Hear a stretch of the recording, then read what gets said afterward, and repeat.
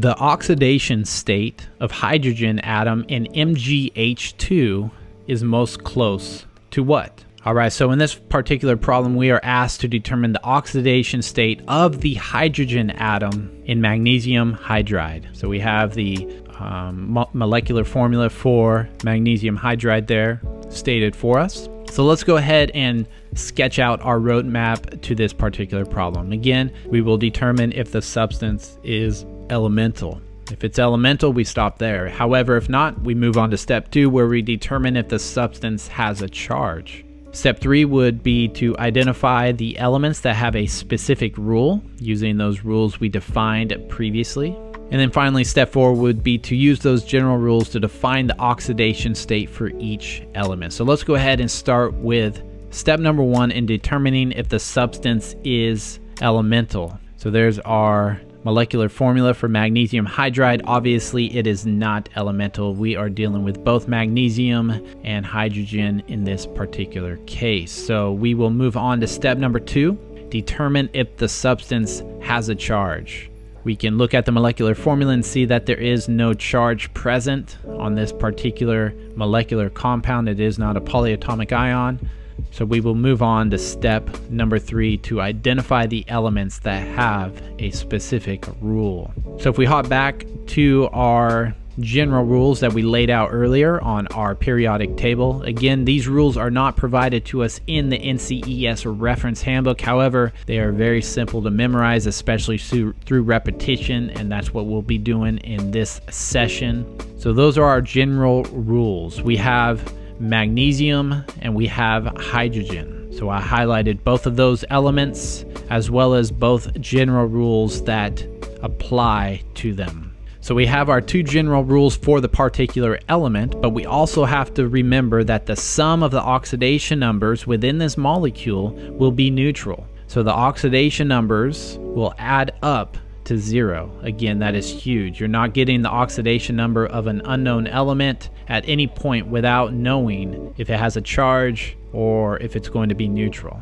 So let's go ahead and pull these general rules back over to our problem statement, and we can move on to step number 4, where we will use these general rules to define the oxidation state for each element. Now, as I always like to do, I like to use a table while I present, just to keep things clear for y'all, so you understand how I'm making my way through this particular problem. However, not recommended to use a table. Don't be this organized on the exam. You're going to be able to perform much faster, obviously, just by scratching this out. But for preparation purposes, I want to make sure that you guys are fully seeing the work I am doing and the flow of the work, so that you can move away from my teachings and be able to implement these steps on your own. So again, we will use tables in every single problem we work today, only as a purpose of illustrating, organizing, helping you guys kind of just develop those connections and understanding the flow and the process of finding the oxidation state or the oxidation number. Alright, so we start at the bottom. Our elements are magnesium, we have hydrogen.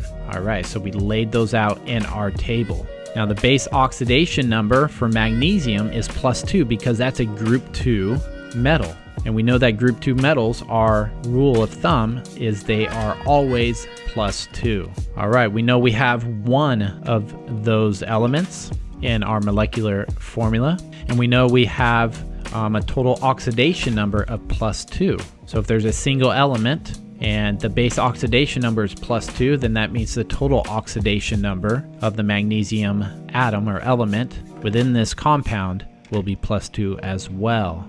Now we know that the sum of the oxidation numbers is 0. So if the sum of the oxidation numbers is 0, then we're going to go ahead and put that as our charge. Whatever the total oxidation number is for our hydrogen element, that must sum to 0. So just quick math in our head must mean that the total oxidation number of hydrogen must be -2.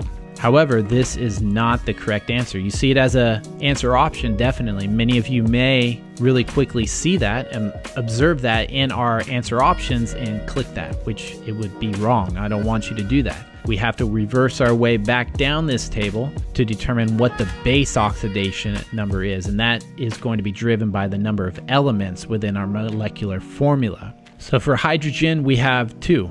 We have two hydrogen atoms. We see that in our molecular formula. And if we have two hydrogen atoms and our total oxidation number is -2, that must mean our base oxidation number is -1. Therefore, the correct answer is the oxidation state of hydrogen atom is -1. Now, real quick, if we looked at our general rules, if we knew these rules down pat, we had it memorized, we would see that hydrogen is going to be -1 when it's paired with a metal. So it's paired with magnesium in this particular instance, which means it's going to be the base oxidation number of that element is going to be -1. But we went through all the work, which is not a big deal. That work actually would take you a few seconds to do, but that is the flow of the steps.